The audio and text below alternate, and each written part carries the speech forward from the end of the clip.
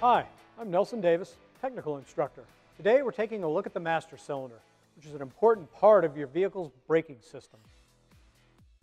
Here's where they're typically located, on the driver's side of the vehicle towards the rear of the engine compartment. And here's a couple of examples of master cylinders. Some, like this one, have the reservoir attached, while others will have the reservoir remotely mounted.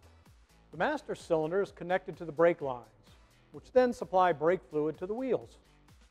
In very basic terms, the master cylinder is a pump with a reservoir attached which holds the brake fluid. Inside the master cylinder there are pistons, seals, and return springs. There's also a push rod that connects the brake pedal to the brake booster in the master cylinder. The brake booster helps provide power-assisted braking. When you step on the brakes, the push rod pushes forward, moving the pistons and compressing the return springs inside the master cylinder. The resulting pressure from the pistons creates the hydraulic force needed to allow the brakes to function properly. The push rod connecting to the master cylinder forces brake fluid under pressure from the master cylinder through the brake lines leading to the brake calipers.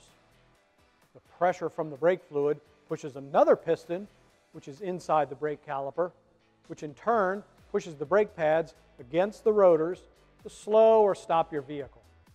If you have questions about master cylinders and how they work, give us a call. Our ASE certified technicians can assist you with your vehicle's repair needs and the products we sell 7 days a week. We hope this video has been informative, and thanks again for watching.